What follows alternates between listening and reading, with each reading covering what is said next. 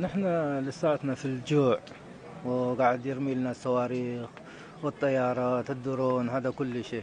People here are starving, and the Ethiopian government keeps sending jets and drones to bomb civilians. Also, all methods of communication are cut off. There are no medications. Their intentions are to eradicate us all. والله حاسة احنا قريب زي سنتين يعني محصورين 360.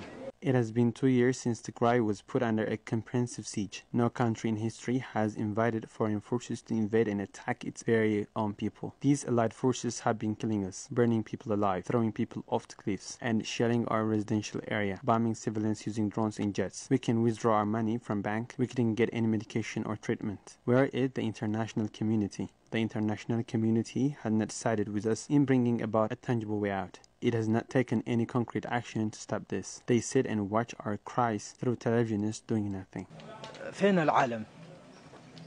العالم إيش قاعد تسوي؟ What is the international community? It is aware of what's happening in Tigray, but sadly, it hasn't gone far beyond statements of concern. ولكن المجتمع الدولي خذل شعب تيغراي. The international community has failed in helping the people of Tigray. Where are the international human rights organizations? What were the mission they were founded to accomplish? Former President of Nigeria, Olusegun Obasanjo, has been visiting for a while now, but hasn't done anything worthwhile. يعني الناس بتموت بالجوع بتموت بعدم الدواء.